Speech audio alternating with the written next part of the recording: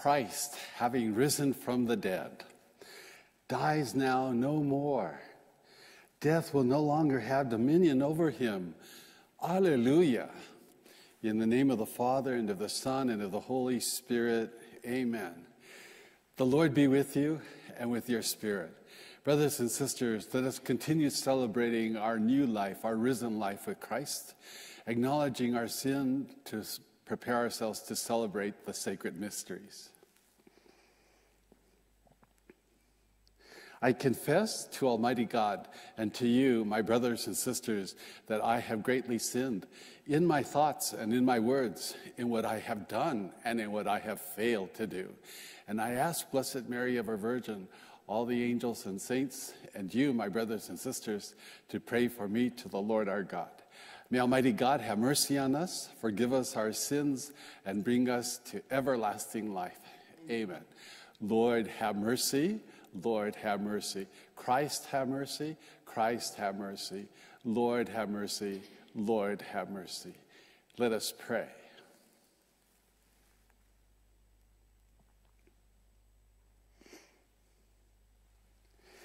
Grant, we pray, Almighty God, that we who have been renewed by paschal remedies, transcending the likeness of our earthly parentage, may be transformed in the image of our heavenly Maker. Through our Lord Jesus Christ, your Son, who lives and reigns with you in the unity of the Holy Spirit, one God, forever and ever. Amen.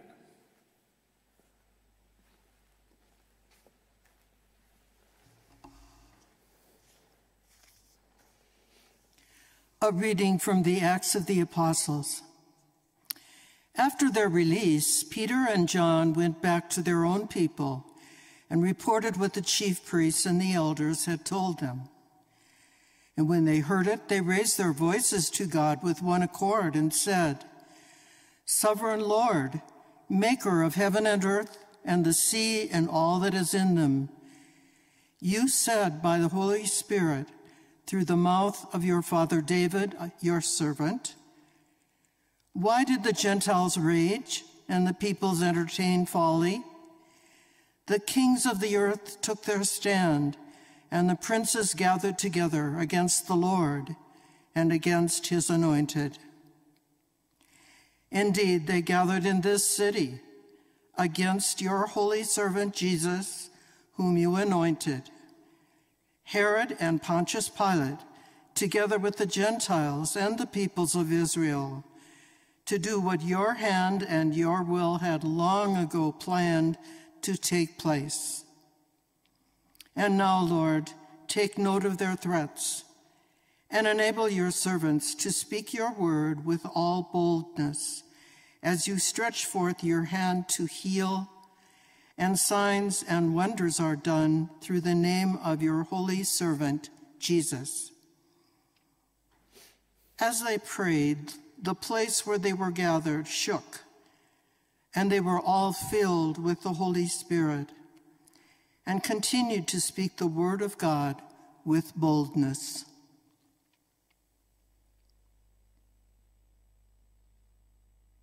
The word of the Lord. Thanks be to God.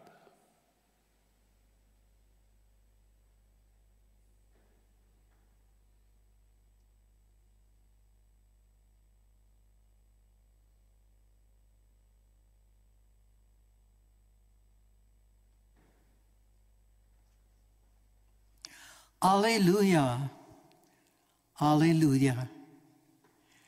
Why do the nations rage and the peoples utter folly? The kings of the earth rise up and the princes conspire together against the Lord and against his anointed.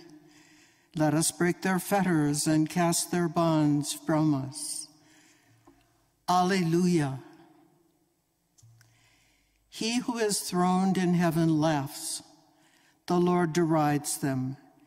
Then in anger he speaks to them. He terrifies them with his wrath. I myself have set up my king on Zion, my holy mountain. I will proclaim the decree of the Lord. Alleluia. The Lord said to me, "You are my son. This day I have begotten you.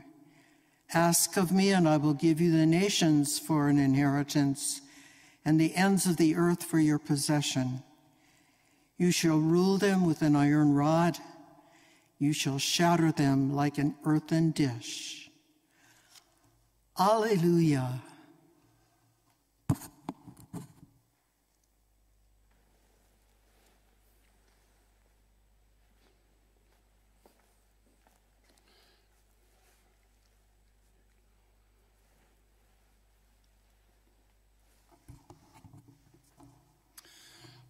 Alleluia, alleluia, alleluia, alleluia, alleluia, alleluia. If then you were raised with Christ, seek what is above, where Christ is seated at the right hand of God. Alleluia, alleluia, alleluia.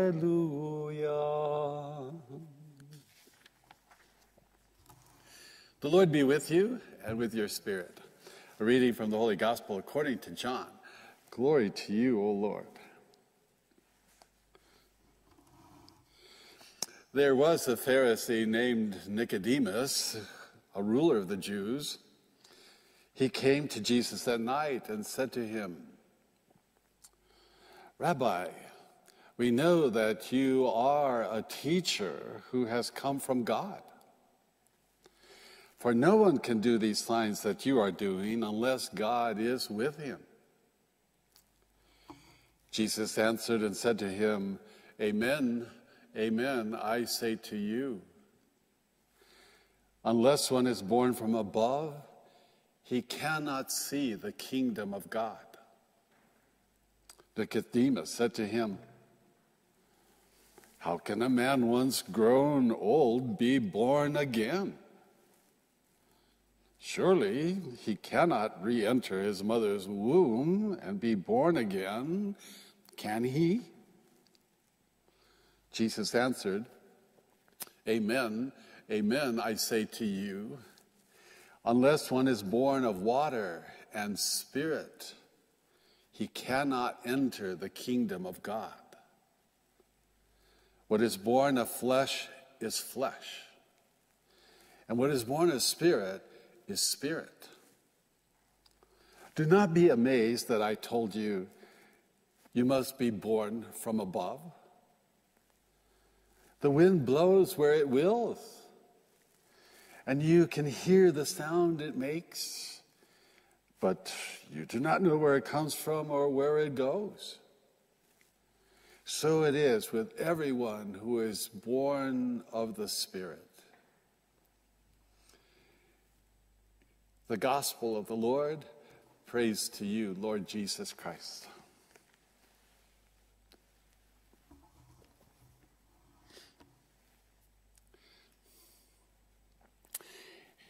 This Easter season that we are in is a time when we renew our baptismal promises, and traditionally it's the time when new members enter into the church through baptism at the Easter Vigil. Unfortunately for our elect, they're still waiting until the pandemic passes and we can safely gather and have them join Christ in his death and burial so that they might rise with him to newness of life through the waters of baptism.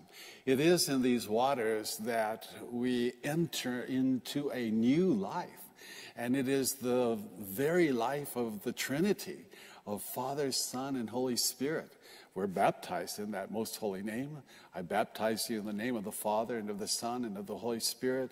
And through that saving action, we enter into the life, the communion, the community of Father, Son, and Spirit. Their love, their joy, their peace. We are part of that through our baptism. And that is what we need to remember. We are already part of that divine life. We are with the Father and the Son and the Holy Spirit, and they also dwell within us. Again, we need to remember that. Reading in the paper and seeing in the news, levels of frustration and anger are rising. It's to be expected, as we're being told by therapists, that when people are uncertain and there's fear, then these kinds of things mount within them. But isn't that precisely what we were supposed to be dealing with during Lent? Wasn't it after Jesus' baptism that he was driven to the desert by the Holy Spirit to be put to the test? And it was there, after he had fasted for 40 days and 40 nights and was hungry, then is when the tempter comes to say, well, if you're the Son of God, command these stones to turn into bread. Satisfy your hunger. And the other temptations as well. And Jesus rejects them. He knows who he is, that he is the Son of the Father. That was revealed to him at his baptism. You are my beloved Son, with you I am well pleased. And he does what Jesus does, what he hears the Father telling him through the scriptures, through the law, through the prophets, through Moses, the prophets, and through the Psalms. Jesus responds to the devil's temptations and rejects them flatly and does the will of the Father. That's what our Lent was supposed to be about, so that we could come to this Easter season with heart and mind and spirit renewed, so that we could display to all the world this new life that we have. Well, of course, we're also subject to sin. And we grow impatient, and we grow weary, and we grumble and complain, just like the Israelites did in the desert against Moses. Why did you bring us out here? Just to die of thirst? Just to die of hunger? We could have done that in Egypt and still had our fill of food and had water to drink.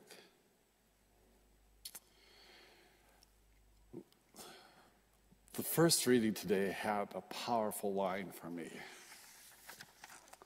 And it was, "And now, Lord, take note of their threats and enable your servants to speak your word with all boldness as you stretch forth your hand to heal." We need to do what these first disciples did, even when they were being arrested and questioned and interrogated, and the pressure being put on them to stop preaching in this name of Jesus and stop trying to put the blame on us for having him crucified. We need to ask the Lord to heal our hearts and our minds and our spirits. Stretch forth your hand to heal, so that we're restored to calm and peace, and we know who we are, God's beloved sons and daughters, and that we act like God's beloved sons and daughters. And rather than grumble and complain, we, like Jesus, when put to the test, respond like Jesus with the word of God.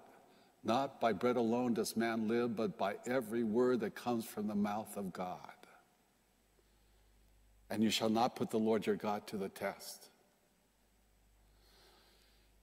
And the Lord is God, and him alone shall you adore. We need to ask for healing, not just for ourselves personally, but healing for our families, for our communities, for our nations, and healing for the whole world.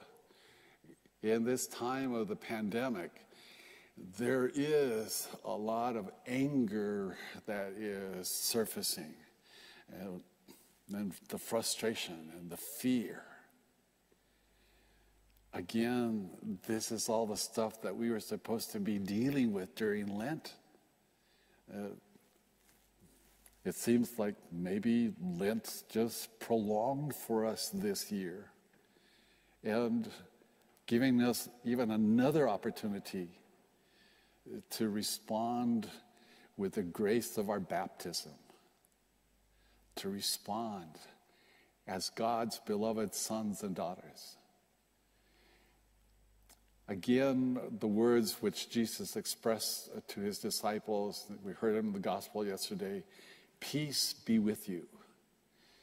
May the peace of God be in our hearts and in our souls, and keep us in that peace as we go through this pandemic. Now let us offer our prayers, our intentions to our Heavenly Father.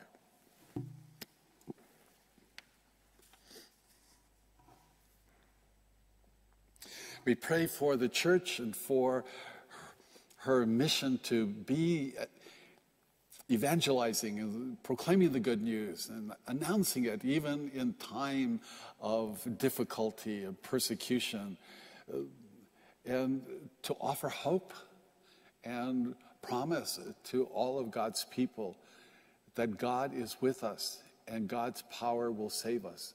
We pray to the Lord. Lord, hear our prayer. We pray for all those who have the responsibility of making the decisions, whether in government or business, in health, education, industry, whatever the leadership may be, that they be guided by the Holy Spirit to make decisions that are truly wise and prudent, that protect human life and also promote the common good. We pray to the Lord. Lord, hear our prayer. We pray for the elect who are still waiting to enter into the waters of baptism, that the Lord may strengthen their faith and give them hope that this pandemic will pass quickly and that they will be able to be joined to Christ and joined with us at this Eucharistic table. We pray to the Lord. Lord, hear our prayer. And for families that are experiencing difficulties because of the pandemic, because either they don't have the skills or they're lacking in that ability to trust in God, or to be able to cope with this difficulty in a way that is healthy. May the hand of God reach to them and heal them of the fear, calm their anxiety, give and restore peace to their households. We pray to the Lord. Lord, hear our prayer. And indeed, may the hand of God stretch forth and heal those who have been touched by the coronavirus and who are fighting for their lives in hospitals around the world.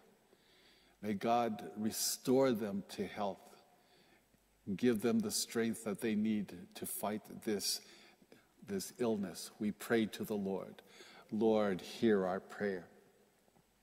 And for the repose of the deceased, Deacon Jerry Hippes, who served here at St. Joseph on the Rio Grande for many years, may he rest in peace. May the good works that he did in service of God and of the church, may they accompany him into the kingdom. We pray to the Lord. Lord, hear our prayer. And for you, the parishioners of St. Joseph on the Rio Grande, for your family, your friends, your relatives, all whom you hold dear, may God hear your prayers and grant your petitions. We pray to the Lord. Lord, hear our prayer. And in silence, please add your own special needs.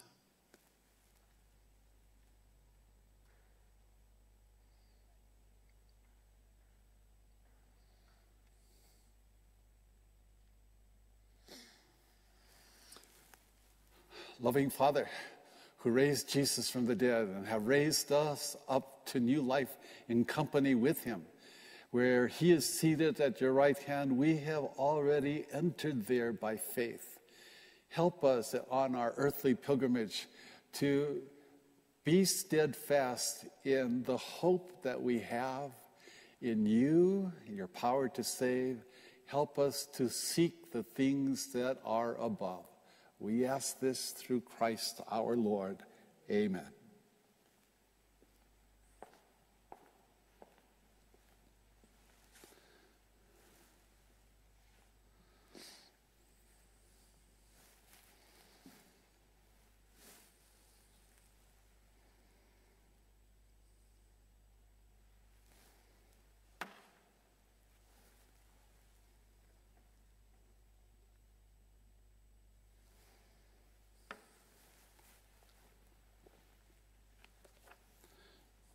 Blessed are you, Lord God of all creation, for through your goodness we have received the bread we offer you, fruit of the earth and work of human hands. It will become for us the bread of life. Blessed be God forever. Blessed are you, Lord God of all creation, for through your goodness we have received the wine we offer you, fruit of the vine and work of human hands. It will become our spiritual drink. Blessed be God forever.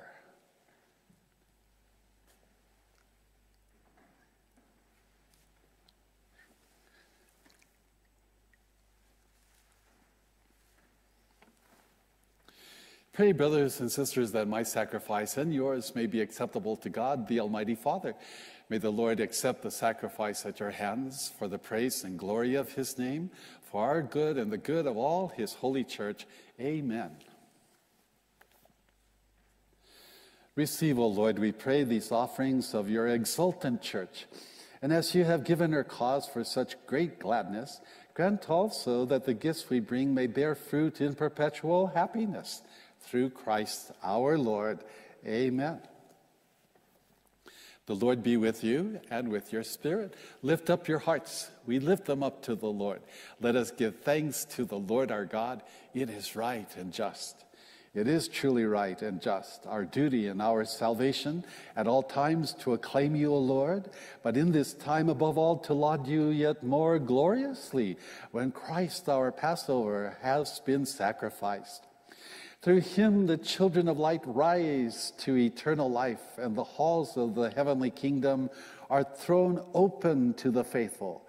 For his death is our ransom from death, and in his rising the life of all has risen.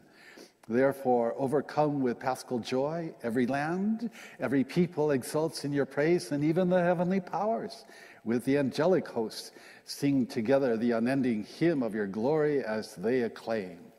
Holy, holy, holy Lord, God of hosts, heaven and earth are full of your glory. Hosanna in the highest. Blessed is he who comes in the name of the Lord. Hosanna in the highest. You are indeed holy, O Lord, the fount of all holiness. Make holy, therefore, these gifts, we pray, by sending down your Spirit upon them like the dewfall, so that they may become for us the body and blood of our Lord Jesus Christ. At the time he was betrayed and entered willingly into his passion, he took bread and, giving thanks, broke it and gave it to his disciples, saying, "Take this, all of you, and eat of it. For this is my body, which will be given up for you."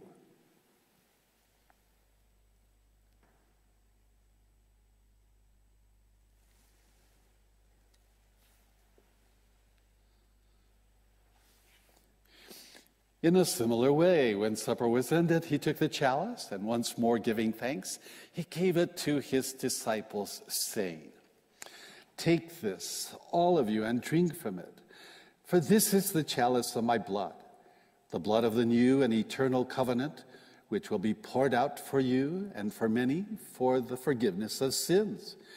Do this in memory of me."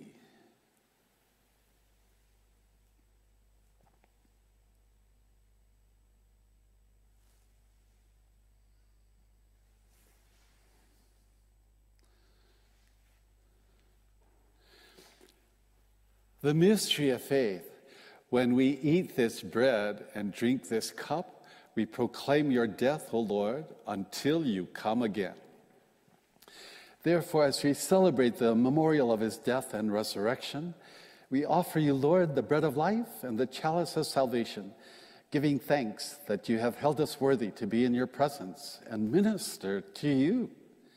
Humbly we pray that, partaking of the body and blood of Christ, we may be gathered into one by the Holy Spirit. Remember, Lord, your church, spread throughout the world, and bring her to the fullness of charity, together with Francis our Pope and John our Bishop and all the clergy. Remember also our brothers and sisters who have fallen asleep in the hope of the resurrection, and all who have died in your mercy.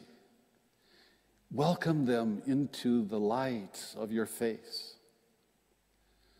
Have mercy on us all, we pray, that with the Blessed Virgin Mary, Mother of God, with blessed Joseph, her spouse, with the blessed apostles, and all the saints who have pleased you throughout the ages, we may merit to be co-heirs to eternal life, and may praise and glorify you through your Son, Jesus Christ. Through him and with him and in him, O God, Almighty Father, in the unity of the Holy Spirit, all glory and honor is yours forever and ever. Amen. At the Savior's command, informed by divine teaching, we dare to say, Our Father, who art in heaven, hallowed be thy name. Thy kingdom come, thy will be done, on earth as it is in heaven. Give us this day our daily bread, and forgive us our trespasses, as we forgive those who trespass against us. And lead us not into temptation, but deliver us from evil. Deliver us, Lord, we pray, from every evil.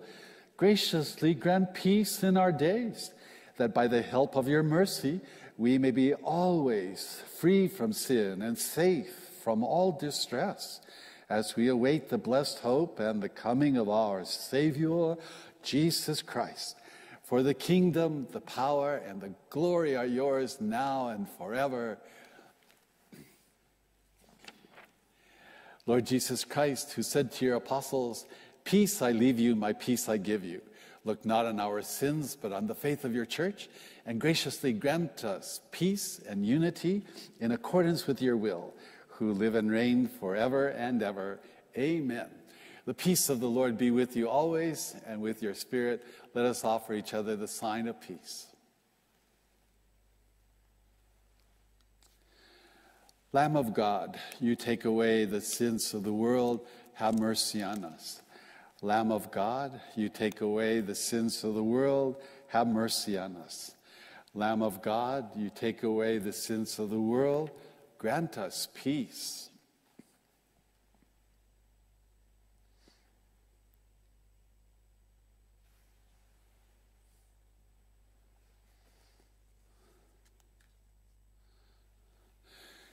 Behold the Lamb of God. Behold him who takes away the sins of the world. Blessed are those called to the supper of the Lamb. Lord, I am not worthy that you should enter under my roof, but only say the word, and my soul shall be healed.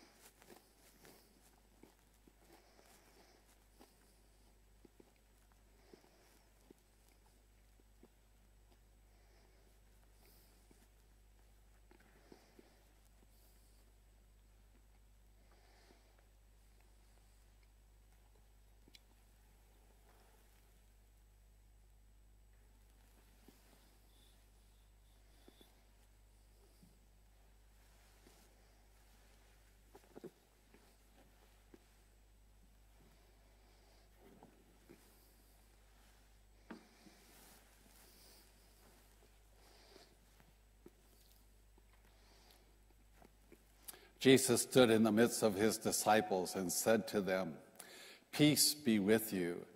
Alleluia.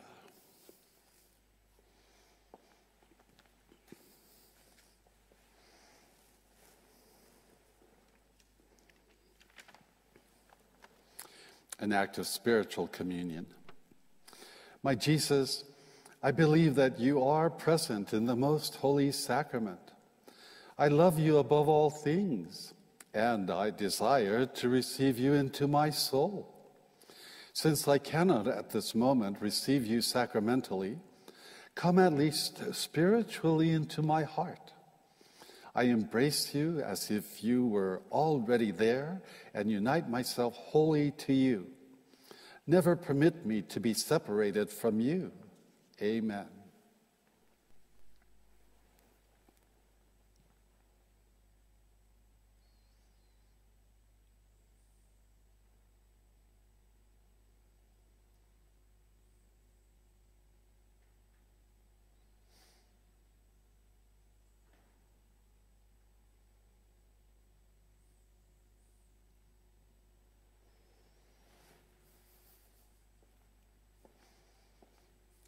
Let us pray.